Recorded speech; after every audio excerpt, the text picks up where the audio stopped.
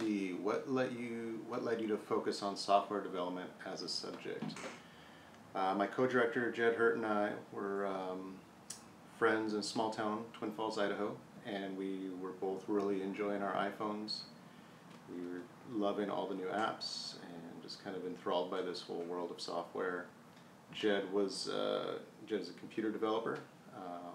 He was mostly doing websites, and I was starting my career as a filmmaker. I just won a short film contest, and Jed and I got together for beers to celebrate, and I started talking about my next project, and he was talking about possibly learning iOS development, and I pitched him the idea of, hey, what if we make a film about you learning to develop? And we quickly realized after shooting a day or two that that was a terrible idea for a film, and that we needed to kind of tell a much broader story about, kind of establish this world of development.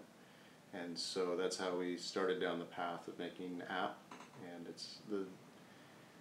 it's definitely changed along the way, and I'm really proud of the film that we have now, and yeah, really excited for everyone to see it. Right now we're finishing the final mix. We have people working on the color and the trailer, and today I'm meeting with our fair use lawyers, and hopefully we can get through these last hurdles real soon and get the film out.